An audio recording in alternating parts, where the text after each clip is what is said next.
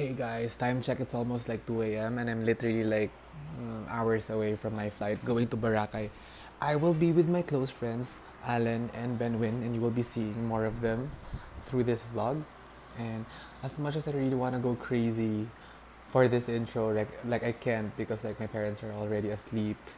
So, yan, respeto ba? Respeto lang good. So, So yun, like if you a friend like and you watch this and you like the vlog, can you please like share it? Please. Kunyata support naman. Grabe ang support nyo sa mga kung ano-anong bagay dyan. Tapos sa kaibigan nyo wala. Shit. Share nyo. Anyway, here we go. Hey guys, I'm the Hulk. I'm kidding. So I found myself a charging station. Thank God, like it has always been an issue for me to like always charge all the time. So yeah, I'm already at the airport. Do I have any boogers? No, I do not have. So I finally got my boarding pass, and my sister is so extra because she paid for my terminal fee in advance. So extra. Thank you so much. Shout out to you, boo. You've been raised well by your parents. Well, we share the same parents, but like you a kind girl. And there has been a lot of like tight shots because I'm really still trying to figure out this vlogging thing right here. Plus, I'm very uncomfortable right now, so bitch, deal with it. So I did the most stupid thing. I thought that I lost my boarding pass, but all this time it was inside my pocket. I kind of panicked and called my sister 3 times this morning, to be honest, and she is still sleeping, so I'm really sorry. But yeah, I'm inside the plane now. This is a huge ass plane. You see, like, there are 2 aisles. You know, like pwedeng magpakasal ng 2 brides here at the same time because like there are 2 aisles. So kanina pa baba ang mga tao ngayon, hindi pa sila naubos. So I am already in Manila. I'm already in Manila. I'm already in Manila. I'm already in Manila. And then 12:45 pa akong flight. Pakakatiklan. So nagsaya na ako. Alas 4 pa lang sa buntag, nag-English na ako. And then it took everyone like siguro mga 15 to 20 minutes before everyone was already out of the plane. And I was like, fuck, is this like Noah's Ark or something? Ang daming tao sa loob. So yeah. Siyempre hiningal ako, diba? Kasi kinuha ko yung luggage ko from the ang tawag sa cabinet sa taas. Basta, lahat siya naiihi ako. Anyway, mapi muna.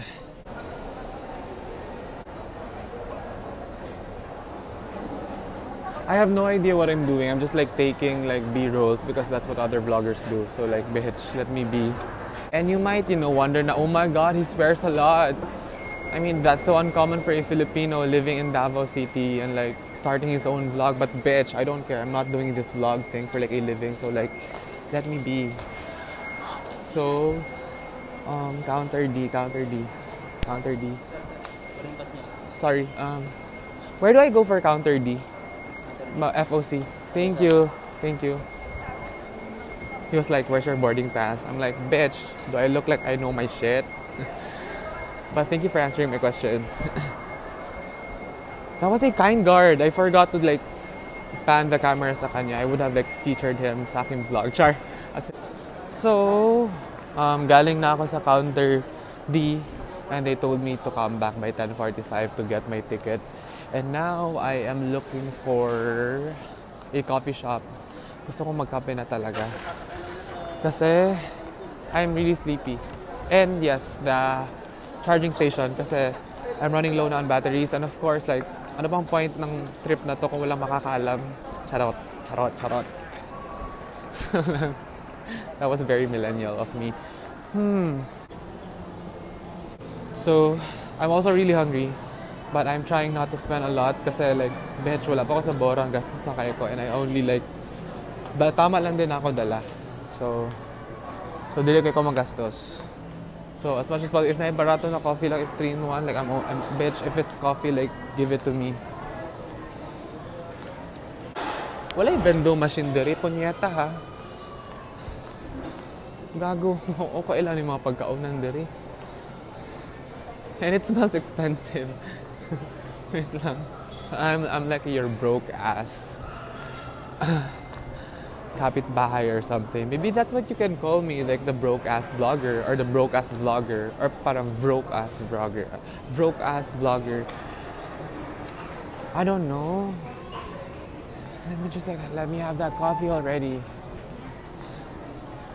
So I was able to get me some chills from Ministop. This is like coffee flavor, and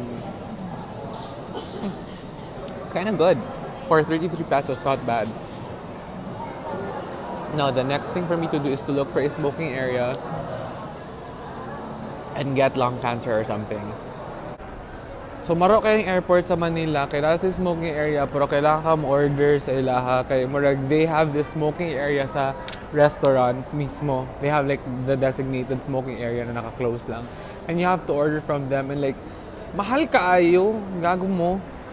Mugastos na itag mahal sa itong tambal. Paggastuson pa ninyo para mag-yosi, buang mo na yun. Doesn't make a lot of sense, bitch. So, since I am a broke ass bitch, I'm not gonna smoke na lang. This is so disappointing.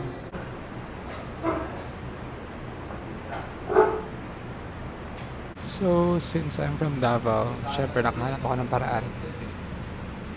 So that's Manila 0, Davao 1. So this is what I bought for me to be able to smoke and avail their smoking lounge. This is for 150 pesos. Panyata, ang mahal. Ang mahal. This is it, guys. My plane going to Katiklan. Oh my god, I'm excited. So I am finally here at the Katiklan airport. And guess what? I won me some, like, this pouch thing from Cebu Pacific. They did this little game kanina while we were like nasa, what was their term? Paglalakbay. And the question was, give 2 characters from Moana, and I was like straight up Maui and Moana, like that's a no-brainer. And then I got this.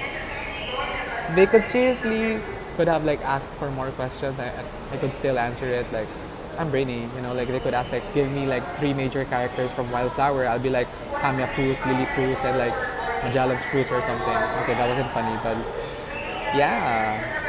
Shout out to like all the people there who's like a big fan of Wildflower. But yeah, I'm like a pouch richer. What's up?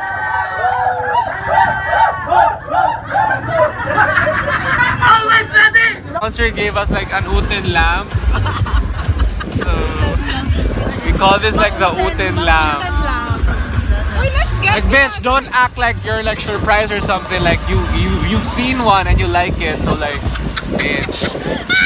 Like, I mean, like, this is hard to spread compared to your legs or something.